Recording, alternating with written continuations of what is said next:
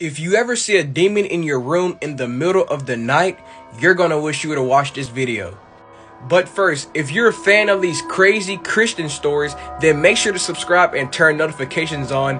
Now, let's get to it. There once was a man and his name was Lester Sumrall.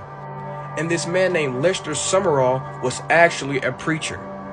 But one night Lester Sumrall was getting ready for bed. So he gets in his bed and eventually falls asleep.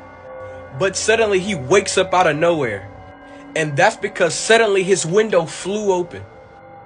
Sumrall was explaining it. He said it could not have been the wind, but it had to be a demon. But that's when suddenly he said that he felt a dark presence all around his room.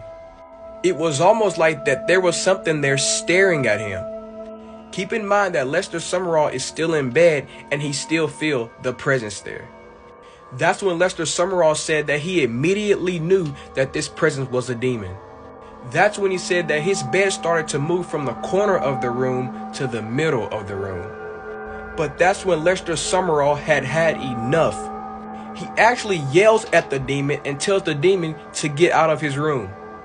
And that's when the demon immediately left the room. But what if I tell you that that isn't even the crazy part?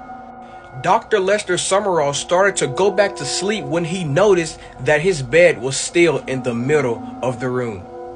And then that's when he said, I'm not going to let that demon come into my room, move my bed, and not put it back.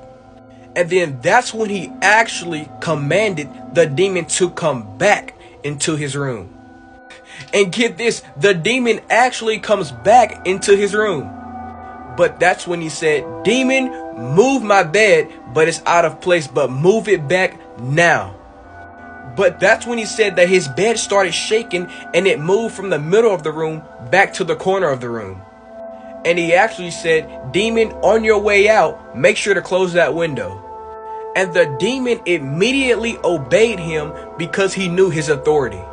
If a demon came into your room, most people would run, hide, get under their bed. Well, probably not that. But even some of you watching this video could say that you would be fearful. But what was it that made Lester Sumrall not afraid of the devil?